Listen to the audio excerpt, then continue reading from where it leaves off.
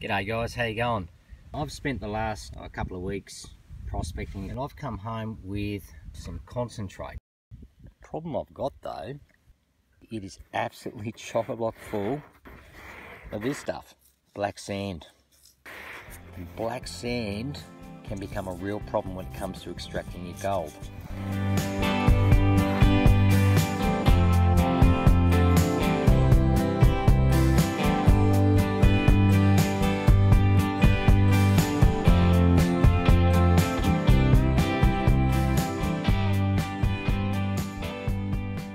So what I'm going to do today is I'm going to show you a very simple, quick and effective method of getting your gold out of the black sand. It's actually a commonly known method, but for those who don't know, I'm going to demonstrate a simple and effective way to remove the black sand. So one of the more popular methods of removing black sand from your concentrates is to use a magnet. I've got a magnet here, just a big old magnet. So I've put my magnet in just a sandwich bag and I'm now going to put it in the pan.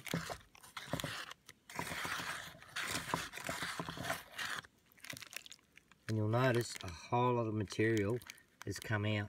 So that's one way you can remove your black sand. But there's still a lot of black sand in this pan.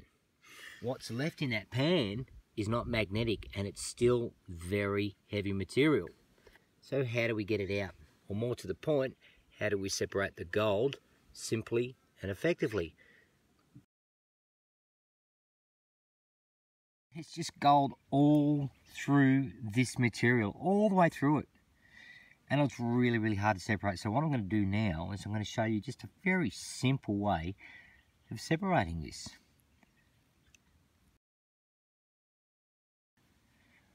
First thing I'm going to do is I'm just going to shake the pan backwards and forwards. Short, sharp motions, and I'm going to tap it a bit, just like this. Now what that's doing, hopefully, is sending all the heavy materials, or the heavier materials, in this case being the gold, to the bottom of the V. As you would have seen in one of my previous videos, I talk about the V. Now I'm going to do my normal twist and twirl, and you can see the gold's even sitting up on the first lip there. And it's all through this material. So there's a quick and easy way to do this, is I grab my finger and I just push it all up like this. Now I know I'm not going to get all of it on the first hit with this method. That's not my aim. My aim is to get the majority of the colour that I can see, pushing it all the way to the top of the pan. And you see now I'm starting to get a little concentrated area of colour there. Now that's all very good, but if you look, it's still just chock-a-block surrounded by black sand. So here's what I'm going to do next. Now that I've got that majority of colour up there, I'm going to take the rest of this material here and I'm going to get that out of the pan.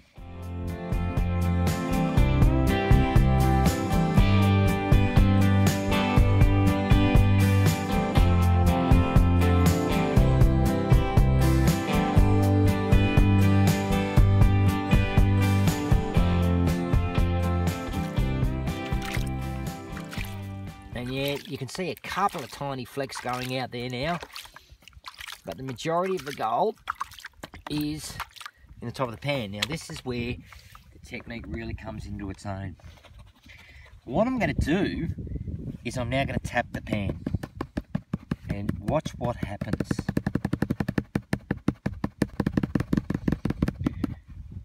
A slight twist and a twirl and you'll see majority of the gold has all been co-located. Now I'm going to bunch it together again.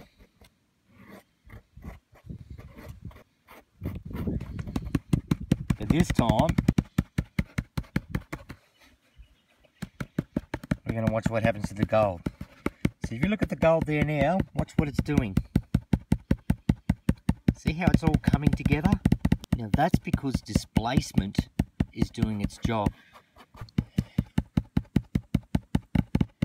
In this case, lighter material will always give way to gold. Now this black material here, being high specific gem particles, is heavy as well. but does not have the same specific gravity as gold. So therefore, when we agitate the pan, all materials with the same specific gravity will basically end up together. So what we do now is we just sweep the black sand away with my finger, being careful not to sweep the gold away. And down the bottom of the pan, down this way now, there's a lot more black sand but a lot less gold. And I'll just repeat that process. You see the gold's coming together again, all in one nice little neat line. Now there's a couple of ways you can do this. You can just bang the pan like I'm doing with my hand, or you can use any implement. Some people use a coin, some people bang the bottom of the pan, or you can just use a rock like this. Has the same effect. You can use a bit of wood like this.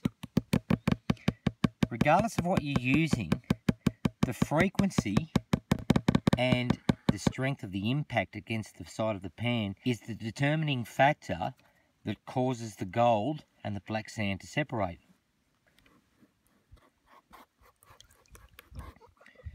So I just keep sweeping the black sand away, and I just tap it again, and you can see it's all co-locating there. And I'll continue this process until I'm satisfied that virtually what I have left is gold.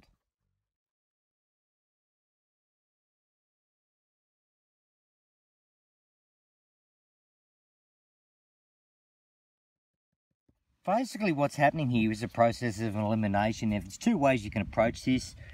Some people like to take the gold out of the black sand. I prefer to go the other way, and that's take the black sand out of the gold. So just by continuing this method, you can see now that the black sand has significantly reduced. And there'll always be a couple of little flecks which might get swept away. There's a few flecks up here. I'll see if I can push them back up through there. So I just sweep the black sand away with my finger and continue the process. You can see how that gold's just walking together beautifully. It's just bunching right up. If I take the water out of that, you can see there's a thin film of black sand there. I can just move that with my finger. A little bit of gold there, push him back up. Repeat the process again.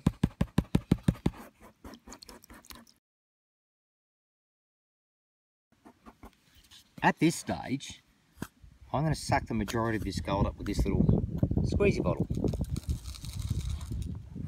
Like that. It's a good problem to have, a couple of bits that are too big for the bottle.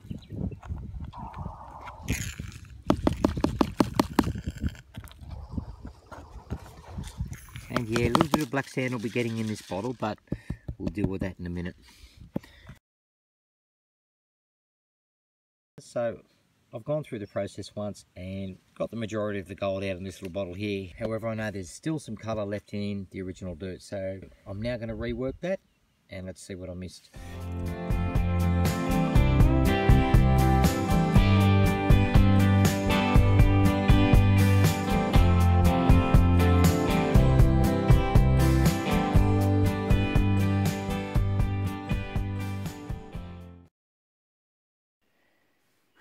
So now I'm just going to tip what I've pulled out of the pan back into this pan, and you'll see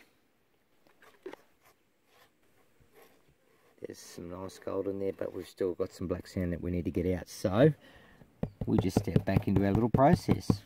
I'll start tapping away and just see how the gold just walks together beautifully. If you look closely, you see the black sand is starting to move away. There's still a little bit of gold, but that's mostly just black sand, and we've now got a beautiful line of gold at the top of the pan. I'm going to continue tapping.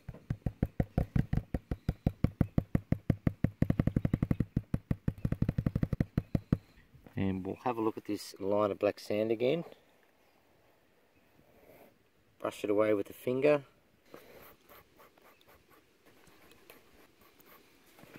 And when you get down to this stage, it's getting pretty fiddly, but can be done. And what we're going to do now is we're going to attempt to pick up all gold but no black sand. So this is where I do a little bit of a twist and a roll with my wrist, And if you have a look, you'll see most of the black sand has congregated in this section just here. Now I'm going to do backwash method, and the black sand is now walking to the bottom of the pan and the gold is staying there. If you have a look though, there's still fine particles of gold in that black sand. But essentially, what I've got left at the top of the pan is virtually all gold. I'll push that together with my fingers. Now this section over here now is really just gold. So I can pick him up now with a bottle.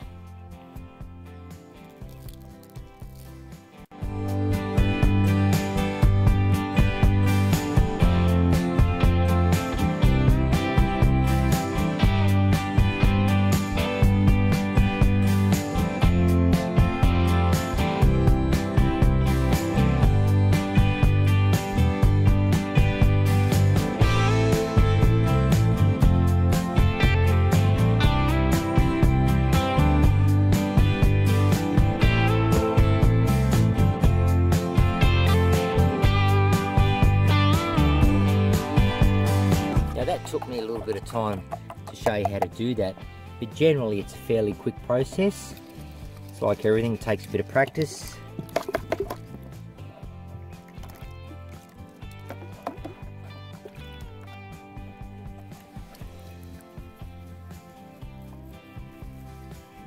And if you have a look in this pan now, there's a tiny bit of black sand there, but it's virtually all gold. Thanks for watching.